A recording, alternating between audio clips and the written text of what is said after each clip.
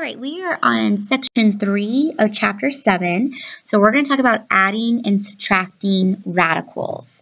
So the big thing to think about, as long as your radical is the same, just think of it as a variable or like an x or a y, and you're just adding together the coefficients.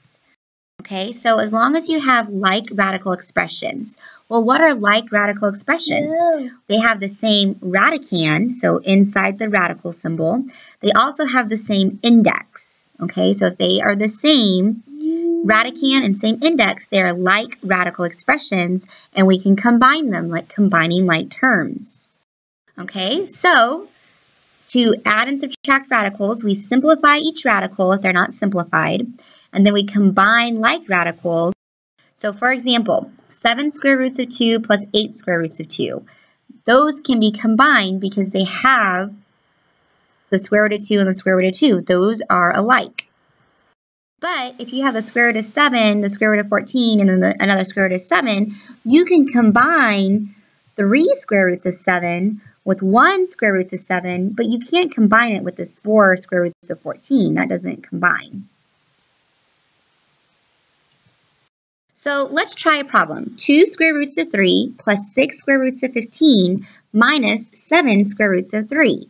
So the only like terms I see are 2 square roots of 3 minus 7 square roots of 3. So those are the only things that we can combine. So we just add the coefficients. So 2 minus 7 is negative 5. So I should have a negative 5 square roots of 3. And it looks like my only answer that has that is number 3. And then the 6 square roots of 15, that can't be combined anything. So that's just going to go on the end, the plus 6 square roots of 15, which means that my answer is number 3. So let's look at this problem. 4 square roots of 12 plus the square root of 2 minus 5 square roots of 32. You're like, well, none of those are, have the same radicands. None of those are the same. We have a 12 and a 2 and we have a 32.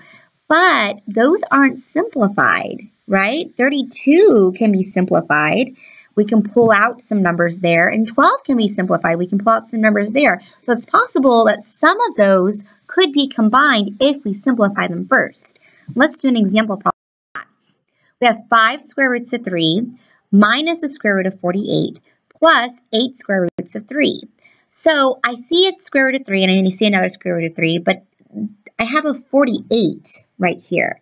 So it's like, well, I can't really combine that with anything else because these are 3's, and that's a 48. Okay? So the thing is that, well, can 48 be rewritten as 3 times a number? Well, let's see. It could be rewritten as 3 times 16, right? 3 times 16, because 3 times 16 is 48. So if I rewrite the square root of 14 as the square root of 16 times 3, well, the square root of 16 is 4, so I can pull a 4 out, leaving the square root of 3. So I have 5 square roots of 3 minus 4 square roots of 3 plus 8 square roots of 3. So 5 minus 4 plus 8 is 9, so I have 9 square roots of 3, which is answer number 2. All right, so the same way that we can combine like radical terms, we can also combine like exponential terms. In order to be a like exponential term, they have to have the same bases, and then they also have to have the same exponents. And as long as they do that, you can combine them together, just like when you combine x's or you can combine y's. So for example, 3 times 2 to the 21st power minus 7 times 2 to the 21st power. Just think of this 2 to the 21st power as a variable. Let's call it a. So if I rewrote this, instead of saying 2 to the 21st power, I said a, I would rewrite that expression as 3a minus 7a. Well, 3a minus 7a is negative 4a, okay? And then I just replace a with 2 to the 21st power. So I get negative 4 times 2 to the 21st power. I just combined those exponential terms.